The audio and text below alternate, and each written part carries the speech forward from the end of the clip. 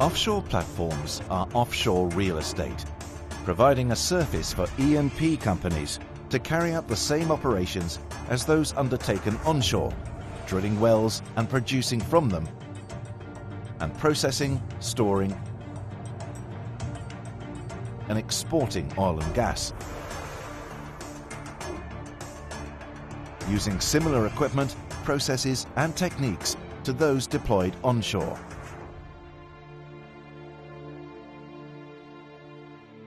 Several designs exist for the substructure of offshore platforms.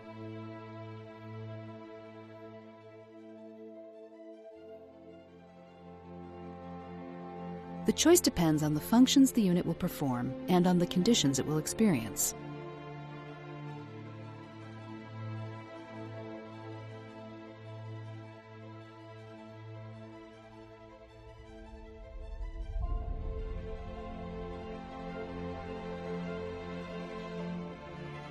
Exploration wells are often drilled by mobile offshore drilling units, or MODUs, a generic term for various types of floating or floatable drilling machines. In very shallow waters or in lakes and rivers, drilling can be performed from a flat-bottom barge or from a submersible. Buoyancy tanks are flooded with water until the unit rests on the sea floor. After drilling, the water is pumped out and the vessel can be refloated and towed to a new location. Jack-up rigs, used in shallow waters of up to around 120 meters, have 3 or 4 large latticed legs. The rig is towed to the site with its legs up. The legs are then lowered to the seafloor, and the top sides are jacked up so that they rest above the water.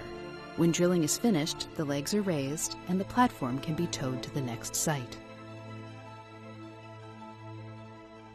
Semi-submersible platforms are suitable for drilling in a wide range of depths, from shallow to deep. Ballast tanks in the hull are filled with water until the unit is partially submerged, which reduces loading from wind and waves. The platform is then anchored to the seabed.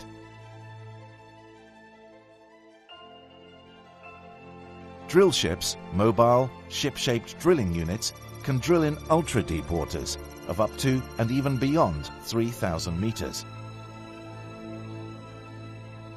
Dynamic positioning systems adjust their position continually,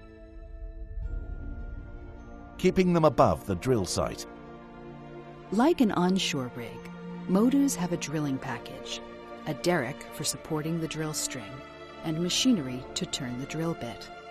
If they find oil, the well is usually sealed with plugs until a more permanent structure can be moved to site for the production phase and for further drilling.